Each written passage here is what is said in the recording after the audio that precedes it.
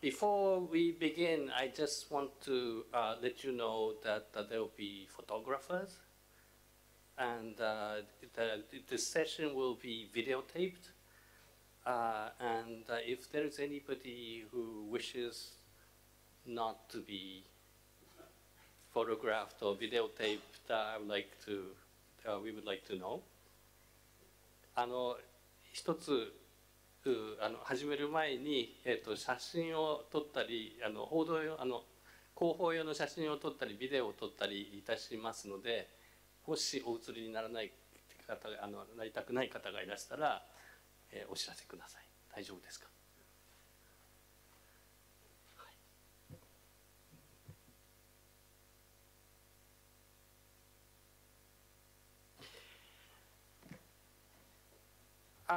？Ladies and gentlemen, welcome to the kickoff event of Cyber Civilization Research Center.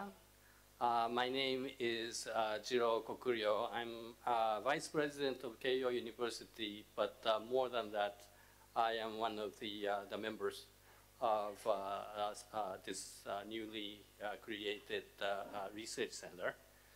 And I am very happy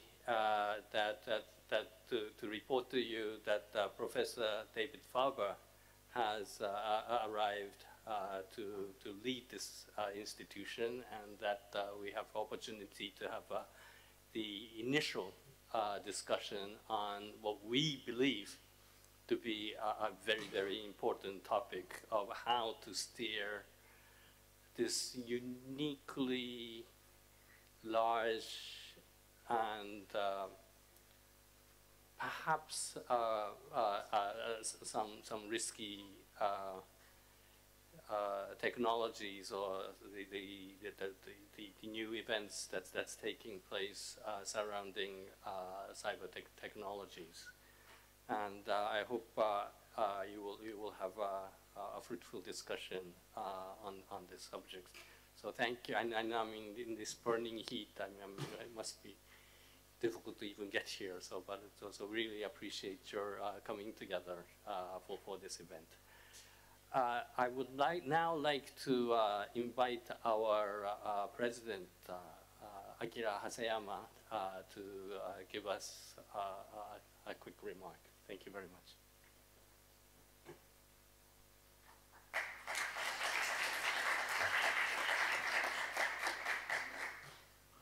皆さんこんにちは、長谷山でございます。ようこそいらっしゃいます。Distinguished guests, ladies and gentlemen, on behalf of Keio University, I'd like to extend my heartfelt welcome to you all who are gathering here for the kickoff event of Cyber Civilization Research Center, which is a newly created institution at Keio Global Research Institute, or KGRI. KGRI itself was newly created in 2017 as a symbol of Keio University's commitment to contributing to solving issues facing the world alongside our global partners. KGRI is an institute formally established at Keio University to become a platform to organize research activities across traditional disciplinary and organizational boundaries. Cyber Civilization Research Center is a flagship initiative of KGRI to understand and navigate information technologies to benefit humankind. It perhaps goes without saying that information technologies are making profound impacts on all aspects of human society. The center recognizes that the extent of societal transformation is so significant as to warrant description as the emergence of a new cyber civilization. The word civilization has a unique significance for Keio University. Yukichi Fukuzawa, our founder, and the most well-known pioneer of Japanese modernization in the latter half of 19th century recognized that modernization was not simply about steam engines, steel boats, and guns. This was a direct result of his travels overseas, which quickly followed the arrival of Western powers in the Far East. He thus characterized civilization as the enrichment of human society based on the power of knowledge, as opposed to physical force in his momentous book, An Outline of Theory of Civilization.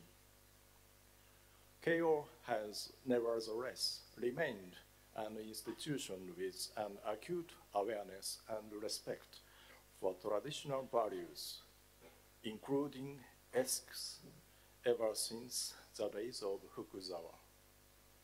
It has meanwhile taken active initiatives to adapt aspects of merit from other cultures, as well as cutting-edge technologies. Keio's motto of independence and self-respect, together with Fukuzawa's emphasis on collaborative socialization, followed on from Fukuzawa's harsh struggles to reform Japan to become a modern democratic nation. We believe that such history of Keio University puts us in a special position to deeply inquire into the nature of information technologies, which pose fundamental questions on the very nature of human autonomy and intellect.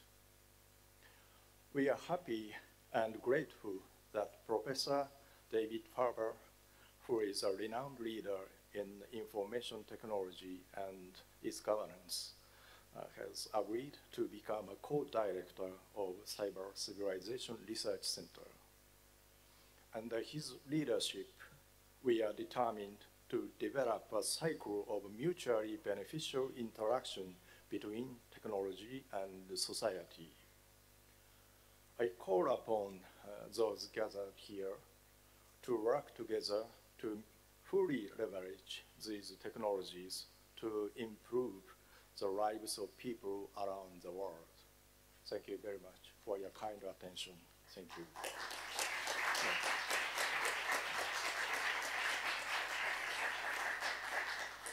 you very much. Excuse me. Of course, the primary event is listening today. So, but as you get prepared, let me briefly explain about the background of this newly created center. President Haseyama has actually explained the most important part of that, but let me just briefly describe what's happening here. Can you my slide here? Okay. So as President Haseyama mentioned, the organization itself has started in April of this year, but we are part of Keio Global Research Institute, which really reflects the renewed commitment of Keio University to really be part of the solution of the global issues. Of course, I mean, now this is my own take. This is not official Keio position. But at the same time, if I may simplify the historical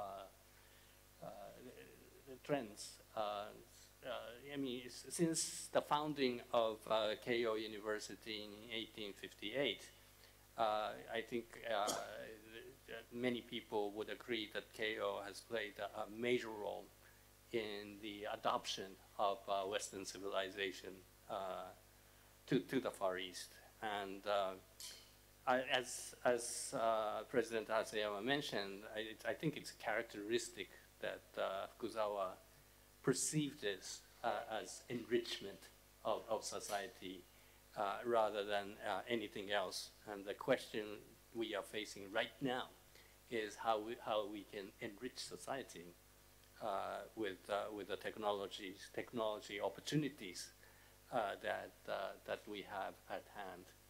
And of course, after the Second World War, Keio University has really been a major supplier of managers in companies that have really driven the recovery of Japanese economy from the Second World War into this very mature society, maybe excessively mature society that we have today. But of course, sitting on this comfortable place probably will not be allowed for the future. And so the establishment of Keio University Global Research Institute is a reflection of our renewed determination to apply the power of knowledge and science into solving global issues. That's why in 2016 we have established Keio Global Research Institute. And in that, we have, I proposed, and of course the director of Keio Global Research Institute, Professor Komamura, is right there, and he approved that cyber civilization is one of the central topics that we should pursue. Whatever civilization means will be that David's going to explain. But I think it's everybody who would spend their time to come here probably agrees that right now we are entering in this age which is fundamentally, qualitatively, different from the times we've been living for the last couple of centuries. And we would really like to know what is happening, and we would really like to steer this adequately, whatever that means. And David's going to answer all of this. And that's really the motive for starting this center. And we have assembled from. I really made a point of having a broad base of members from all around the university to participate in this effort, and many of the members are here today.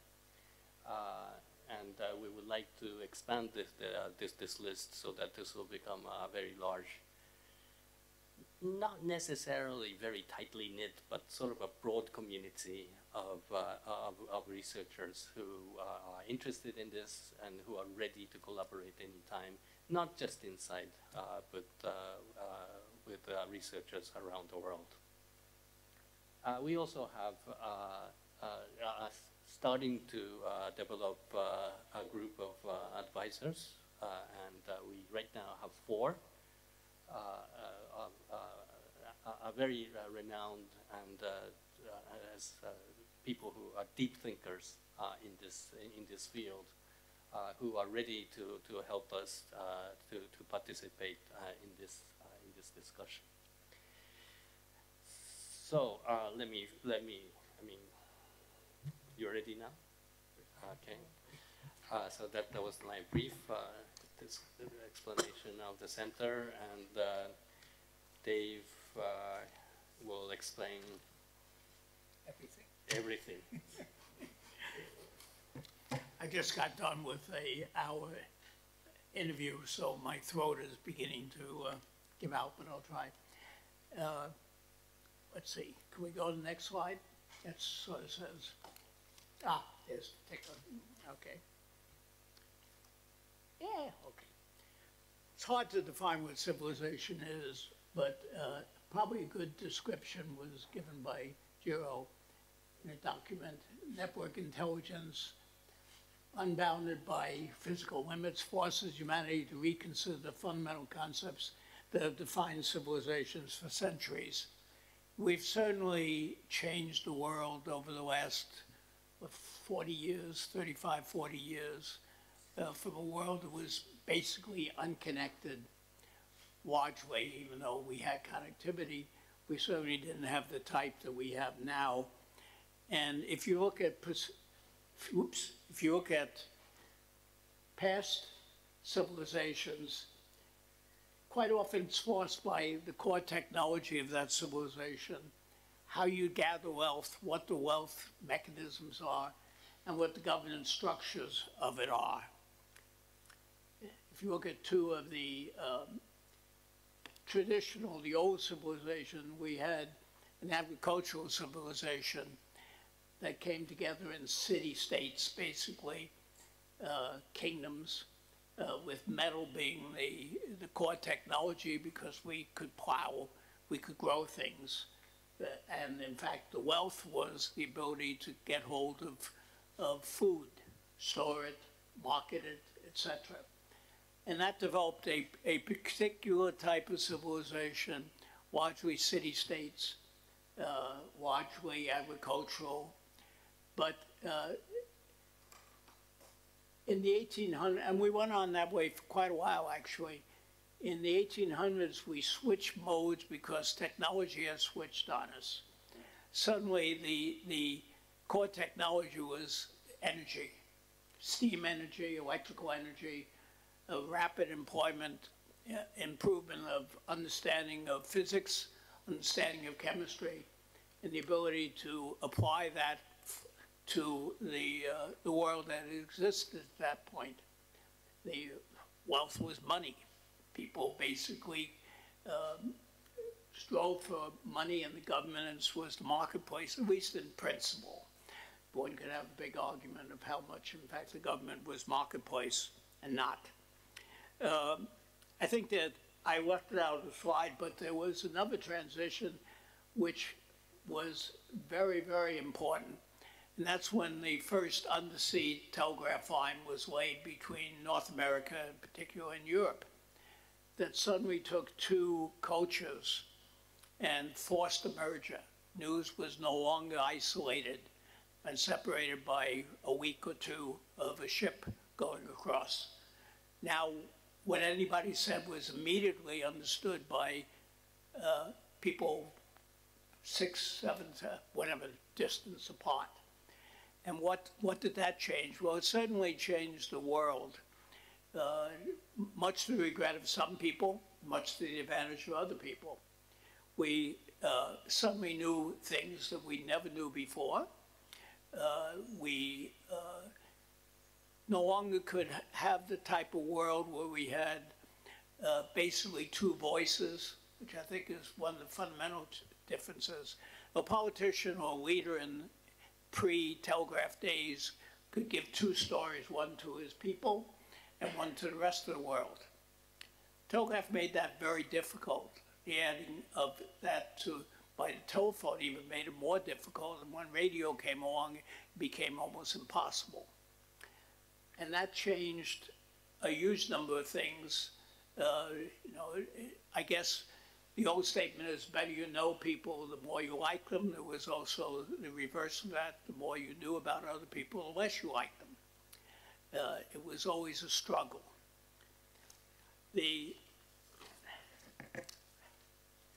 About 35 years ago, someday we'll learn to push buttons.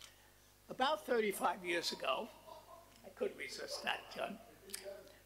A couple of us from the US came over.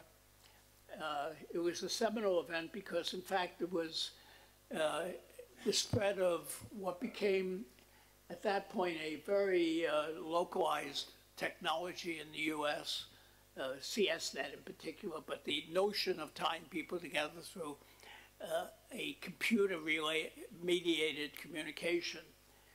And we came over with tape in hand. For those of you who understand this, we were Johnny Appleseeds. We had tapes that we planted around the world. And one was planted with Professor Iso and his 2 graduate students, I believe at that point. And it became the beginning of the Japanese internet. At a similar time, we also shoved the tape in the hands of China, which was less successful personally, and in South Korea, as well as Europe. And suddenly the world now was connected by a different type of communication technology, something that was considerably richer than just the telephone, considerably cheaper than just the telephone. The impact of that on the US, I think, was particularly notable. Before the arrival of this funny technology, we had very limited low-speed communications. Yeah, we had acoustic modems. They were slow. And in fact, nobody believed they would ever get faster. For my days in Bell Labs, we used to have to argue that we had 30 baud modems, that we could do 120, but nobody thought we'd ever need them. Expensive communication used to cost $1 a minute to call across the country, and an unknown amount to call outside the country, and you had to queue up. Computers were things that belonged to big organizations. Very limited international interpersonal communications. Meant that the number of people you knew from another culture was relatively small. The airplanes were beginning to happen, but there was still not a particular thing that carried the traffic we now carry. When communications increased, we switched mode. Suddenly we have gigabits of data flowing around the world. And it's not over a few little cables. Notice that Google just bought another cable to Europe, many private fiber optic cables going around the world. It's a logjam almost. The arrival of the wireless space, I think, is particularly notable in changing the culture. When you change the culture, when you change how people interoperate or talk to each other, you fundamentally change many aspects of the civilization. Suddenly now, I'm always connected. This little toy is with me all the time, and if I forget it, I'm in deep trouble. Although my watch does work, at least in the US, I still have to get it working in Japan. But the arrival of high-powered computation that's always with me changes almost everything. News is no longer something I read in the morning. I'm constantly bombarded with it. I'm constantly in social connections, quite often with people I have never met, but I feel very close to. And quite often they're in different countries, different parts of my country. They may be next door. I have very little knowledge of that. I just interact with them. And I don't often ask where you are. The arrival of social networks, which actually dates back fairly far, but has become very popular, is put in a whole new way of people communicating, communities communicating, not always for the benefit of mankind, but it's changed things. And then of course, we have cloud computing, et cetera. But I like to point out that that's 35 years worth, okay? We transition. I think in the next 10 years, it's going to be even wilder. This was pretty wild. I think we just begun to fight, or begun to change things. And it's changing the underlying notions of civilization, how we deal with each other, how we accumulate wealth. What is wealth in a cyber world? Not crystal clear. What are the problems are not crystal clear. So, this is my set of, buried in here are a number of things that I would like to understand better, and hopefully one, but not all of the research projects we undertake may involve some of these. We have social networks. Their impact has been profound. One could argue that it's been destructive, one could argue it's been constructive. It certainly has been different. You know, we've changed the way we communicate, we changed the way we interact. We've had things like false news, which we've always had, by the way. False news is nothing particularly new. It's just that it's much more widespread now. We have, more importantly, we built a civilization, and I would call this a civilization, on a vulnerable infrastructure. You know, we fundamentally have a very insecure environment that we built it on. It's as if our subways broke down every 2 minutes, which they damn near do in New York, but that's another story. That our telephones would go off the air periodically, which they never did. But in fact, our current infrastructure is rather weak. I think that's a polite way of saying it. It's a result of a noble experiment. The internet and its development was an experiment. And we didn't get everything right. We got some things wrong, not because we made mistakes, but because it was an experiment. And when you do an experiment, you don't necessarily cover all bases. But that's left us in a very interesting position. Now our critical resources are running over things which have dubious security, to put it mildly.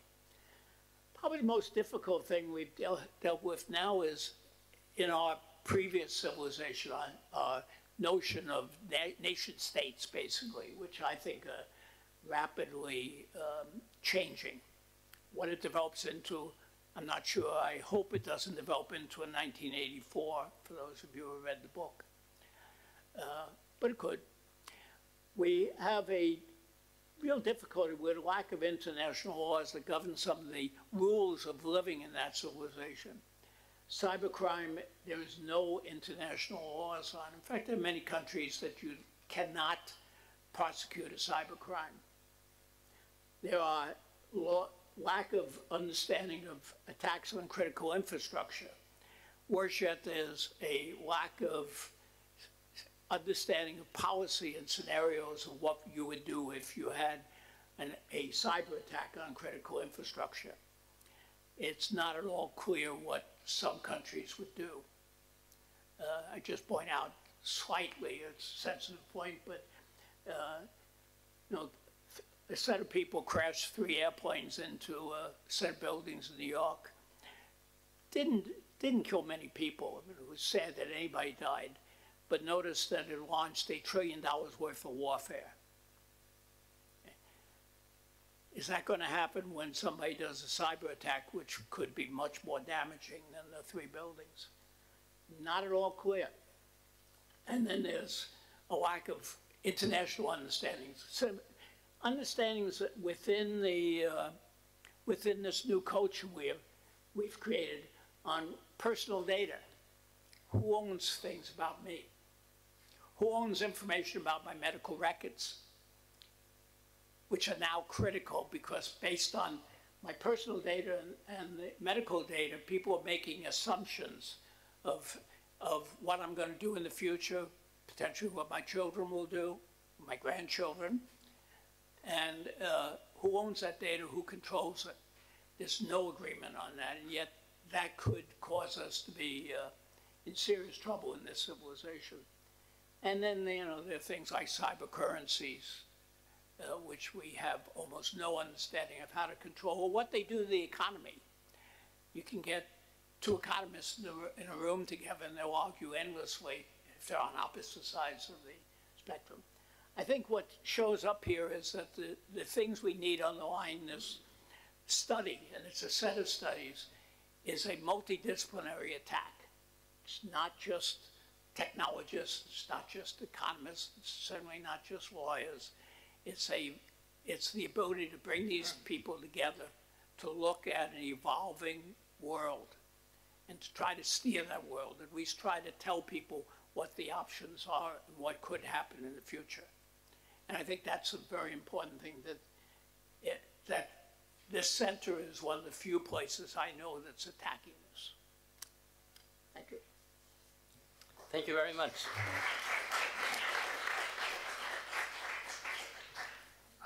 I would like to make this event as open as possible, and meaning that I would like to invite a lot of discussion from the floor after listening to Jun and Danit.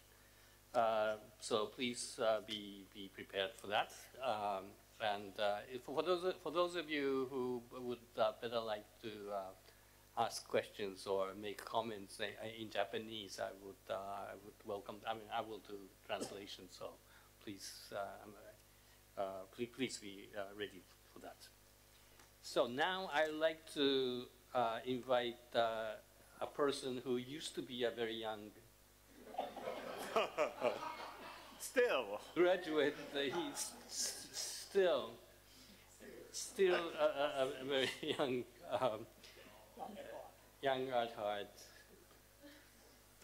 Okay, Murai. Okay, yeah, Murai. To give your. All right, thank you very much, and welcome to the Keio University. So, yeah, a little bit of a follow up on what Dave mentioned, but then I've been working in this space for a long time, and I'm very, very happy that to welcome Dave Farber in Keio University.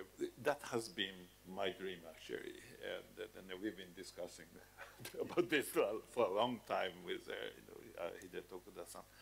Anyway, so well, actually, the Keio University is a well-known university to first to think about the internet in this country. Did you know? You know who started the idea of internet at the Keio University for the first time? This person. Look at this. This is an 1866 published Yukichi Fukuzawa's book about the Seiyo Jijo, which is affairs in the Western countries. That's I don't know if it's a proper English title or not, but it doesn't matter. So he's on the right after the cover. He's talking about on the right, middle part of the page. Is a 4 ocean, 1 family, 5 tribes and brothers. So this is a kind of a concept of the globe, right? Global space already. And then amazingly, on the left pages, there is a Earth and connected by wire. And Hikyaku is a person who's a career person, right? Career person, and they're running around the world. So this is exactly the internet, right? So he already. We are proud that the Keio University is the very first university to think about the internet concept in probably not only in Japan but in this world.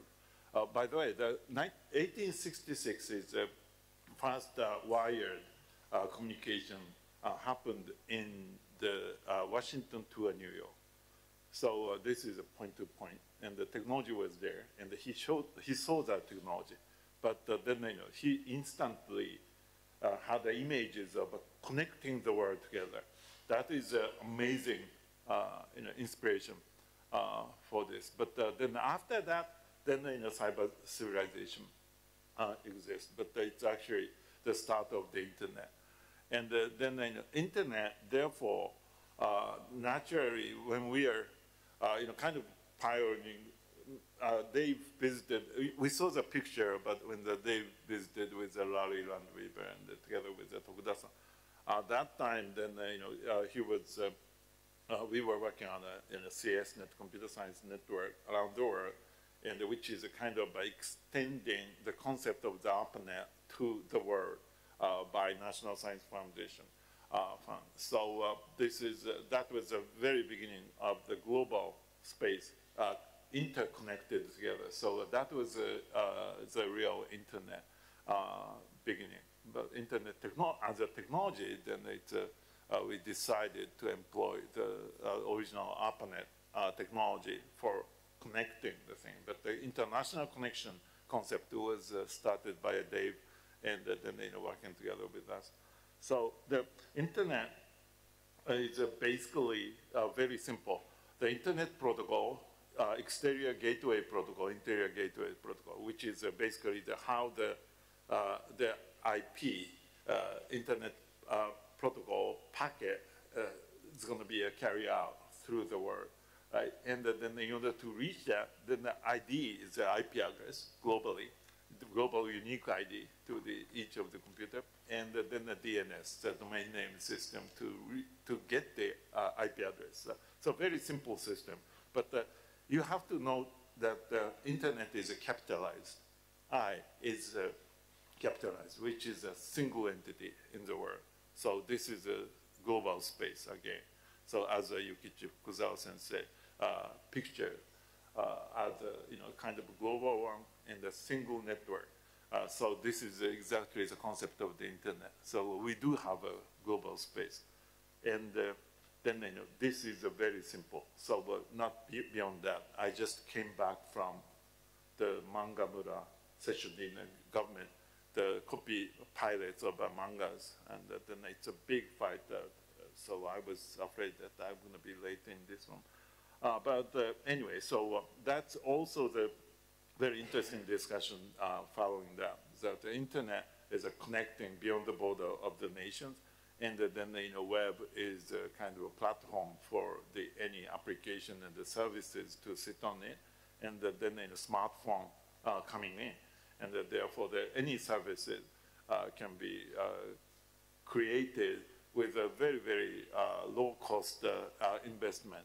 So that's any kind of services. If you have an idea of whatever the creation, you have a dream, you have issues to solve, then it's very easy to utilize the software and then creating the solution with a global space. So remember, the internet is still the global space, and we don't recognize actually the boundary of the nation when we were developing the internet, which is again equal to the Yukichi Fukuzawa-sensei's concept right on the picture.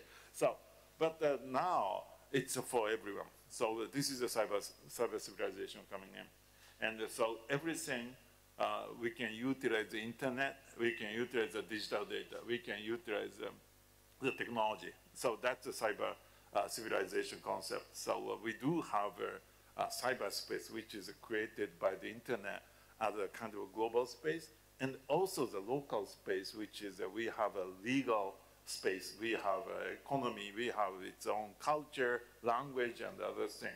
So there is a boundary, the nation, and the nation can negotiate with a place like a United Nations, right? And then, so it's a nation space is a real space, and we have a legal, we have a court, we have a government. But the global space, on the cyberspace, we don't. We don't have an owner of the cyberspace. We don't have a government of the cyberspace. We don't have a police of the cyberspace. Okay, now it's completely merging together. That's basically what we call a cyber civilization, space. So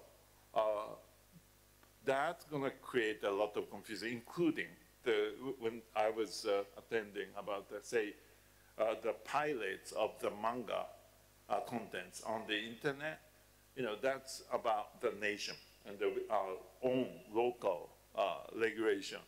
But it's happening on the cyberspace, therefore no boundary on the nation. So it's going to make people very much confused, and then it's difficult to understand. So that's a lot of issue, as Dave mentioned, in front of us. But then probably it's really the time to think about the assumption of this kind of two spaces merging together. That's the assumption to everybody, to every industry, to every place on the earth. Then that's happening today. And therefore, we have to work for the future of this merged space of a cyberspace and the real space, and also the nation and the global space as well. So that's very difficult, but the important thing is we can't work on this with a kind of a single segment of the study, right? And we can't work on technology alone. We can't work on economics alone. We can't work on legal law alone. So it's a kind of it's a very important that working with all the stakeholders and all the experts on this area has to work together. So the a lot of issues, but then probably the internet has been the very interesting technology for the economy, right? The money and then convenience and but now we are started to discuss about the abusing of this fantastic technology, and then what is the opposite of abuse, and then ethical use of the technology. So can we create that kind of civilization, right? Hopefully the ethical use is more, but we have to find out and understanding about abuse as well. So I'm going to stop with this point. I have hundreds more slides, but as usual, but I'm going to stop. Thank you. I think it's safer to stop you here. You can come back. Thank you very much.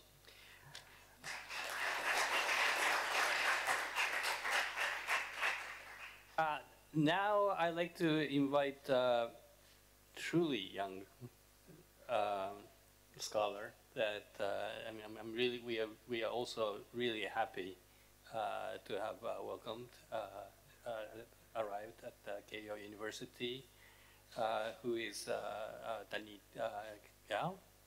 And for those of you many of you may know her already through her very active engagement in really thinking about some of the threats of artificial intelligence, as well as benevolent use of the technology.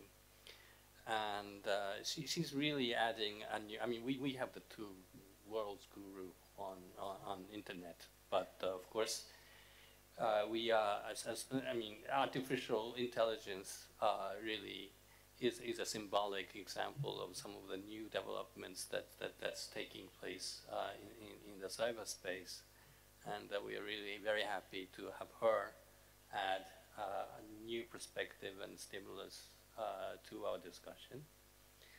And she is really organizing some of the discussions.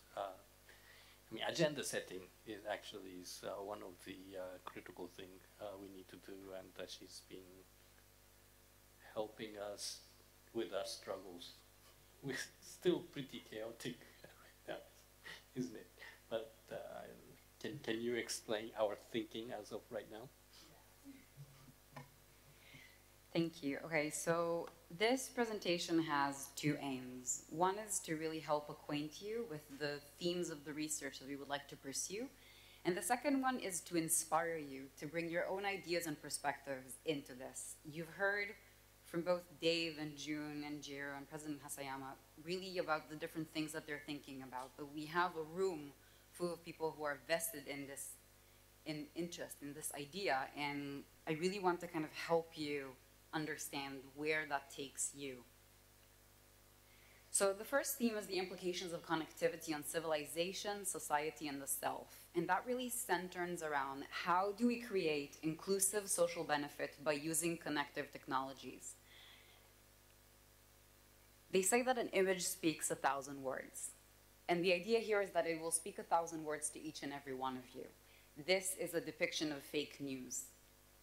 How basically your ability to connect and amplify the information that you deliver gets distorted in the middle, so that even when we exchange information, it loses its accuracy, loses its value. This is also true, as Dave said, for rumors, for a lot of other things, but I think it's a very nice depiction of where connectivity technology, where used to transform information and transport it, can go wrong. And this is just one example of the implications that they can have on society. You can really take it anywhere you want.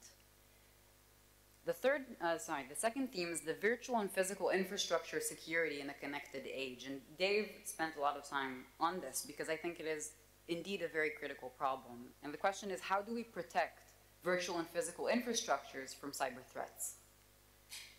Here you have a really nice, peaceful image of a lot of grids, a lot of infrastructure connected together. So you have air travel, you have transportation, you have water in the middle, you have power grids needed for the city, windmills as well.